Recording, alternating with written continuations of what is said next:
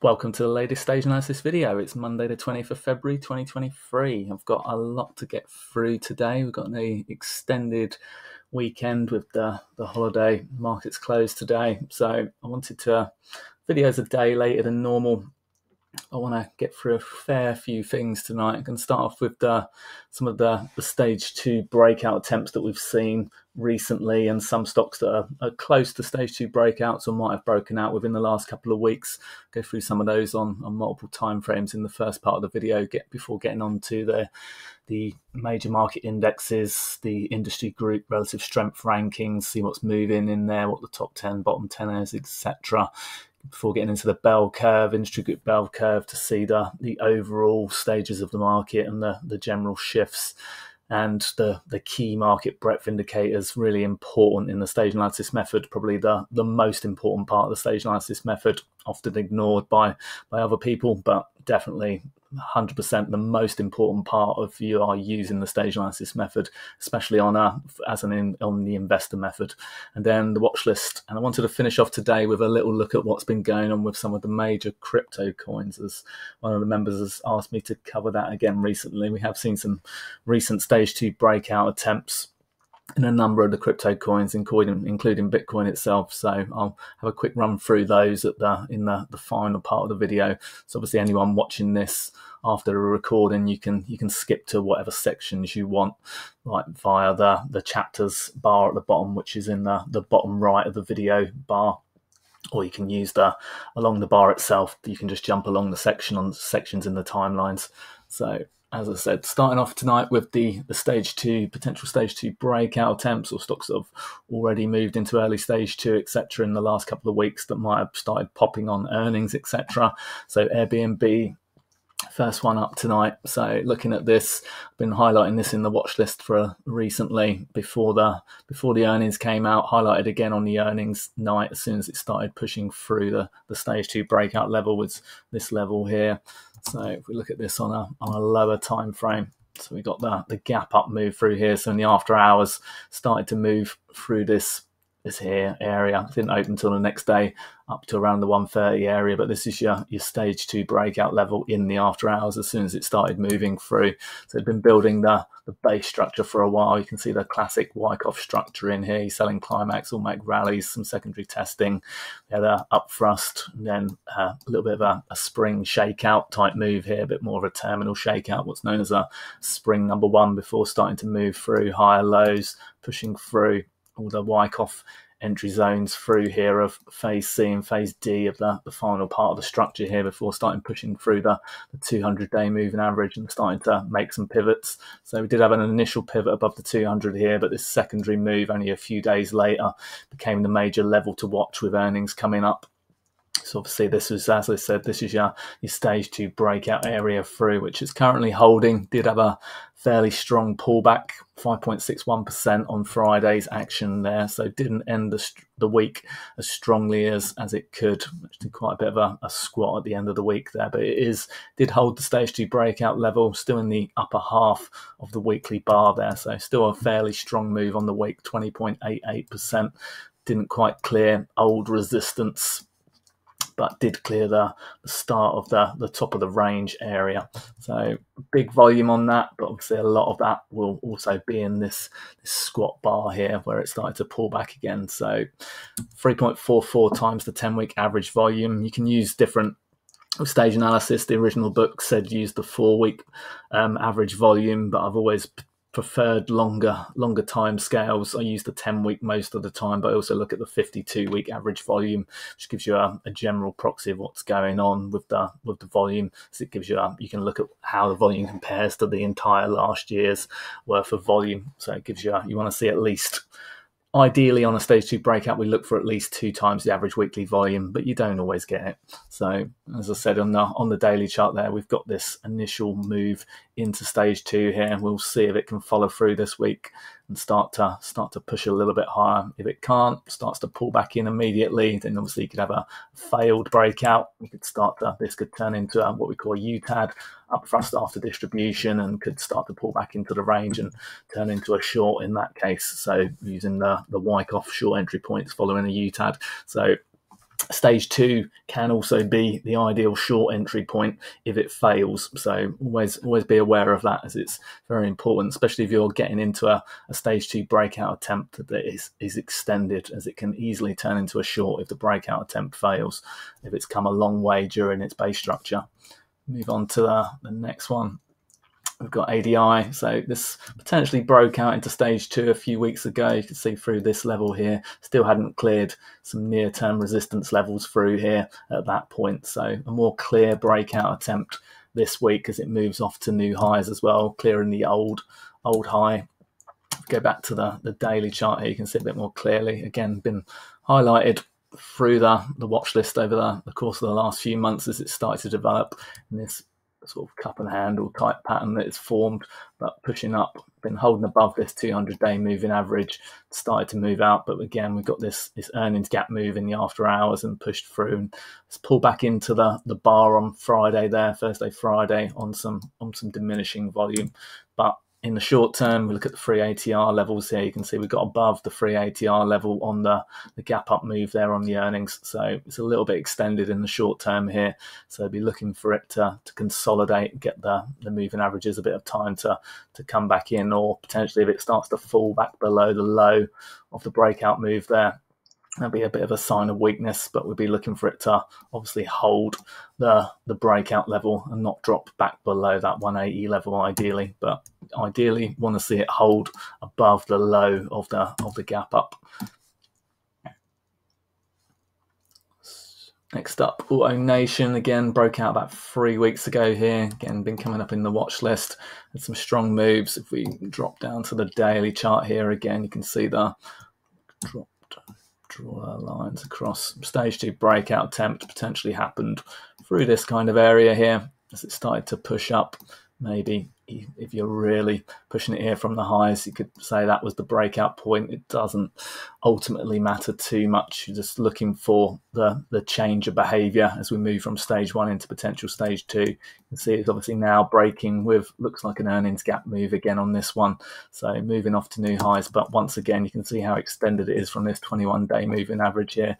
Get the ATR levels on. You can see it pushed well above the free ATR level, potentially 4 ATR above its 21-day moving average, which is extremely extended in the short term. So be looking for this to tighten up, consolidate, a bit of VCP type action potentially, give it a bit more time for the averages to catch up a bit. BITO, so this is a Bitcoin ETF. So with as I said earlier in the video, we've had stage 2 breakout attempts in Bitcoin a while ago now, about 5 weeks ago. So it's been moving well, made a continuation breakout attempt this week. So the Bitcoin ETF here following suit and attempting to move into early stage 2 itself. Not as convincing yet with the breakout move. You can see the 30-week moving average has just turned up. Had been in obviously a strong decline through late 21, 2022, but attempting to obviously track what Bitcoin itself is doing. But obviously the stocks do have a huge amount of tracking error, the ETF versions of these. So you generally want to trade the crypto coins themselves rather than the ETFs. But obviously just highlighting the fact that it is attempting to move into stage 2 there. CRSR, this one I talked about a couple of times last week as well, as it started to move up, testing the stage 2 breakout levels on this. You can see trying to move through resistance here, obviously the ultimate stage 2 level. So potentially you could argue it's already early stage 2 here. We go to the daily, so it's pushed above a near-term pivot. So that's your potential stage 2 breakout attempt. What was that? Friday, Thursday, Wednesday, Tuesday, on Monday. See, attempted the week before on the Friday, which is why it was highlighted last week in the watch list, but hasn't yet cleared the ultimate resistance levels here, still in the turbulent zone of the resistance range here. You can see it's attempting to move higher, but again, a bit short-term extended here, the 2 ATR level, but could potentially run further there. Still got some room to maneuver, so we could see a bigger stage 2 breakout attempt. We can get a push up into the old resistance zones in the low 20s here. Be looking for some kind of backup move following that. Give you a potential secondary entry zone to look for on that. Cisco, so obviously this one was a popular stock a long time ago. Don't expect big things out of it if it ever moves into stage 2, like we saw in 2021 here. Had a good stage 2 run through this area here before starting to break down, change behavior, moving into stage 3 type behavior. But you can see it wasn't a huge move on the percentage basis, so don't expect huge things from this. If we look from a swing move here, you can see we got from about 38 to 49, so 11 on top of 49, so up to target of around 60 from the size of the range, just using the swing rule on that one. But it is attempting to move into stage 2 nonetheless, so it is a potential with big volume that goes into that. DraftKings, another one this week that's been coming up quite a lot, so started to move into stage 2. You can see it's broken these 3 near-term pivots here, like multiple pivots on the lower level there, so 3 significant near-term pivots here. So this is your stage 2 breakout level to watch, even though it's not yet clear of the ultimate resistance zone. You can see relative strength versus the S&P 500 is just moving above what's known as the zero line, which is the 52-week moving average of the stock divided by the S&P 500. So you can see it's just starting to outperform as it moved into mid-January here. We drop down to the daily chart on this one again. You can see these levels that are highlighted here. So this is your levels, zones of resistance in the near term from the last 4 months. So this is your stage 2 breakout area. So starting to push up and through over the last couple of days at the end of last week. But as I said, not yet clear through resistance here. Could easily just moving into the top of the August high there. So resistance and extended in the short term. So above at its free ATR level. So highly would expect some sort of consolidation potentially coming back in. So between the 21 and the 18 range, ideally would want to see it consolidate and develop. Moving averages a chance to catch up here. The 50-day is still below the 200-day moving average here. You can see this volume was big on Friday, but obviously it had a 15% move. A lot of that happened in the after hours low, so definitely a lot of short-term distribution in that bar as well. So as I said, we can expect to be looking for some kind of consolidation, pullback, VCP, whatever, to develop in that. Fastly, another early mover into stage 2. So I've been highlighting this one multiple times in the watch list over the last few months as it started to develop a small base structure. So it's a very small base structure after such a deep stage 4 decline. But you can see if we drop down onto the daily in here, so it got recommended in the watch list. I think it would have been this day here to move through the 21 day, and on the either that one or that one, somewhere around here. Might have been, I'm not sure about all of those. I think it was definitely these 2 days. I think I started recommending it in here. The pullback day in here, that's another one it did, and then on the pullback move in here. So they're the 4 days potentially that it was highlighted in the watch list from memory. So you can see the stage 2 breakout move on this day here, the gap up and then run. It's moved quite strongly, but the idea with this is you want to, with stage analysis, with the watch list, try to highlight stuff as it develops within a base structure. So whether it's still only just very early in the base structure, we start tracking it.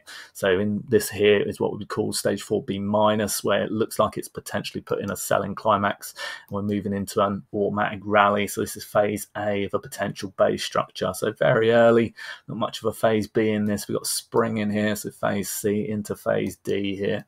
So moving up and through, sign of strength rally, pulling back in, and obviously came back into the range a little bit, but moved up strongly. So there's your stage 2 breakout. But it's a very, very small base structure by comparison to the stage 4 decline. So if we go back to the weekly chart here, as I've said with this one, because of the depth of this stage 4 decline and length of it, basically 2 years in stage 4, obviously we're going to run into significant areas of resistance. You've got this significant bar here. So across that 20 into the low 20s is going to be a significant zone of resistance if it starts to get up into that range. So in the near term, so we'd expect this to start to pull back and consolidate, give it a chance for these moving averages to catch up a little bit, but it is attempting to move into stage 2. Did have a 61.09% move on the week, so huge move in the near term, but it's a very, very tentative move into stage 2 with such a, as I said, such a deep stage 4 decline. There's going to be a huge amount of resistance for this one to deal with. So more of a short-term trader's one than a longer term, even though it is effectively in early stage 2. So as there's going to be some obviously significant chop in that one if it does manage to start moving up into stage 2. HTGC move into stage 2 here more convincingly, attempted this week but didn't quite make it convincingly, so more convincing this time, close above multiple levels here, so decent volume on the week, relative strength making some new highs as well here. So compared to the price action, you can see the price action at this point in here compared to the relative strength, so that's we call a divergence in the relative strength there. You can see obviously the relative strength is getting stronger while the price action is still at a lower level, so it's generally what you want to see with on a breakout attempt.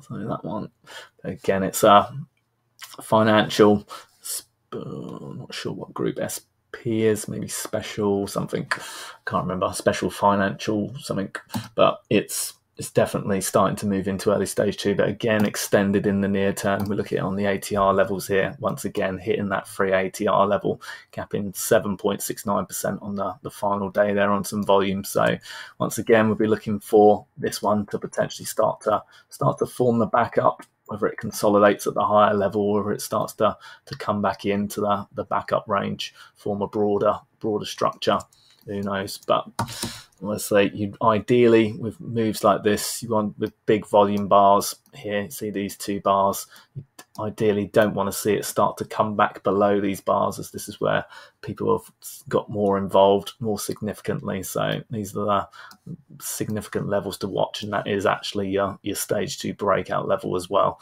So if we do get a backup in this, you don't want it to drop back below that 14.75 kind of area on a rough sort of look at it there.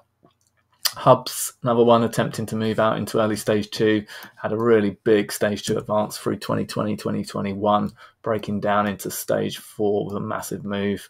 Then obviously your secondary zone as it pulled back to the 10-week moving average and reverse lower again on the short side. Big stage 4 decline has been in this what we call an axis line here. So since early 2022, this level has been tested multiple times on the downside here, multiple times. Then on the upside, couldn't manage to get to it at this point. Obviously tested it again recently, and now still hasn't got through it. So this is our key level, what we call the axis line. But you can see the 52-week moving average, the zero line here, just starting to turn down a little bit again. It did start to flatten a tiny bit, but it's starting to outperform the S&P 500. If we drop down to the daily chart here, you can see is fairly significantly above the 200-day moving average here. The red line is the 200-day moving average. Moving averages have got back in the right order, so it has potentially already moved into stage 2 here and moving higher, but it just hasn't cleared the resistance zone as yet. So as I said, that major significant resistance, so be looking for it to develop, potentially pull back into this range maybe. If it can't push through that in the near term, be good to see. As you can see, there's a big cup look to this, so we may need to form some kind of handle before it pushes out, if it pushes out, that is. But obviously stage 2 for a cut back 4 weeks now in that one.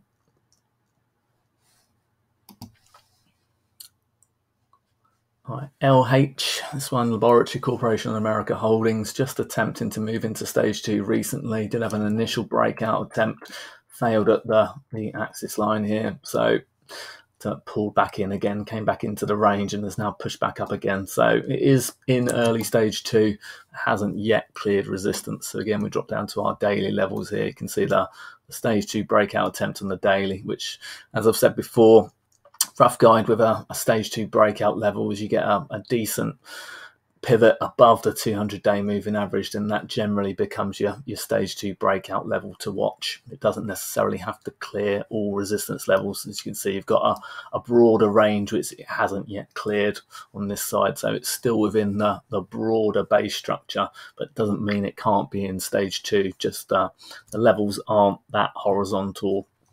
It's like it's more, the stages are more relative to the 200-day moving average here. So if that 200-day moving average was flattened out, then this would obviously this would be much further above this level than it is currently. So this is your stage 2 breakout, as I said, and we've pulled back in, held the 50-day moving average, and we've got this big reversal. Looks like it was on earnings move. Hasn't yet cleared the highs yet. Friday, obviously our up day still plus 0.707 there, so compared to the market pullback. So looking for this one to make a continuation attempt and move into stage 2 more convincingly. P-Core also with a stage 2 breakout attempt this week into the old IPO week low, so squatted at the end of the week, so heavy volume in there, so a bit of distribution in that one as well as it broke out on heavy volume. As I said, all that volume isn't just good accumulation volume there. There's always two sides to the trade, and when you get a squat candle like that, then obviously it's showing some signs of distribution in there as well. So certainly some resistance, which could cause it to pull back into the range a bit. It could form the secondary backup entry. Again, if we drop down to a daily here, you can see got multiple levels through here, which on a rough scale, you start to push across these. This is your stage 2 breakout level through here, 60 to 62 kind of area. So it doesn't have to be that specific always. People obviously look for clean lines and whatnot, but you don't always get them. It's kind of, you just starting to see a change of behavior. So here at the start of the base structure, you got your selling climax, got a change of behavior, automatic rallies. Then it's pulled back in again. We've got a local spring through here, and it's started to push back up again. And this has gone through multiple levels of resistance here. So this is potentially a stage 2 breakout, or if you want to be more finicky, you could say it was here. But it doesn't really matter. As I've said before, we just want to see that we've had this change of behavior again. So you had the change of the behavior from the downtrend into the basing structure. And now we've got a change of behavior, which is now potentially sending us into a new uptrend. So this potentially could need to pull back in a little bit, come to the secondary entry zone maybe, and then push out some more higher. So if we look at it again on the weekly, that would look something like this. But roughly, who knows what's going to go on here, but you never know. It's meeting resistance at the moment is all you know. Obviously, it's attempting to move into stage 2. So it's showing obviously some near-term strength, but it's meeting near-term resistance. PLTR, another one. It's got a lot of likes this week when I posted the chart with the attempt to move into stage 2, but it is one of the worst stage 2 breakouts of the week, from my opinion. It might have had a decent move on the week, but did squat at the end of the week, hasn't yet cleared multiple resistance zones. There's a big stage 4 decline, still testing around the original IPO low week, so it's not yet through resistance. So I would say, although technically, if on the daily chart it made a stage 2 breakout attempt with this day, obviously pulled back into it immediately. So it's testing the stage 2 level, but it hasn't quite got there yet. You can see it's broke some near-term levels here. Go back to the weekly chart on this. You can see we need to see a strong move through this $10 level, start to push up and out a little bit more convincingly. But as I said, this one's going to need, it's another one with significant overhead resistance. So if it does start to move up, you could get a 20 to 50% move up to the 15 level here, so into this old resistance potentially. But obviously that would then potentially encounter significant resistance in that area. We've got some of those trapped stage 4 buyers that are still hanging around that want to get out even, so it could start to form some kind of higher base structure. Might need to consolidate and go sideways for a while, or it may fail here and start to come back into the range altogether. May not obviously break out into stage 2 convincingly at all. So at the moment, it's just testing the level. So like I said, I was surprised by how many people liked this one over some of the other stage 2 breakouts, which were much better. So it's obviously just shows the popularity of the software type stocks, the growth type stocks that people obviously like to trade, the can slim types. So I guess I must have a lot of those that follow me compared to other, obviously the more boring areas of the market. So RBLX, another one, also was quite popular, but didn't quite make it into stage 2, testing the stage 2 level. Again, on the daily, technically made a stage 2 attempt. It's broken out above the near-term pivot, but there are some other near-term levels here. This was a real close level. So I'd actually say this is the 47 to 48 area here. You'd want to see a strong move through there. So potentially, technically, moving into early stage 2 here, you can see we draw a trend line through. So it's a breakout through there as well. So you can see the downward channel here. You can see it's near-term buying climax, automatic reaction, secondary testing, some up thrusts, spring type actions. You've got a down sloping channel in its stage 1 structure, started to move up, change behavior, back up, moving out. So early stage 2, but some weakness Thursday, Friday there as it came back in again, some volume on that weakness too. So could just continue to trundle down into this gap. Hasn't yet convincingly moved out into stage 2, but it is attempting. It's making the attempt, but again, it's underneath this IPO week low. So we need to see that broken convincingly, and then that would give it much more conviction that it's moving out into stage 2. TDC, another one, early stage 2 breakout attempt, much more convincing move there, 20.78%, clear skies, breaking through some levels. Obviously, it is in a resistance zone here, so if it does start to come back underneath this 40 level, then may need to form obviously a higher base structure through here. So we'll see how that develops. Look at it quickly on the daily chart here. You can see it was a strong breakout move with not much pullback. So this is our significant bar. So we don't want to see this bar obviously violated by at least half of it. Ideally, if it starts to come back to the bottom of the bar, that's a signal of weakness. So if we do get a pullback move, comes back in, we don't want to see it come much underneath this 38 level. Ideally, that could potentially form a backup move if it does come back into there. So 3 ATR levels, you can see it pushed above the 3 ATR level completely there on Wednesday once it got extended, and it's starting to pull back in again. So we want to see it start to develop in this range potentially. TTD, final one of these stage 2 breakout attempts here. So attempting to move into early stage 2 again. You can see we've had obviously the marked up chart here, failed attempts to move down into stage 4, up thrust after distribution. At the top here, failed stage 2 continuation breakout to new highs for a couple of weeks and then rolled over.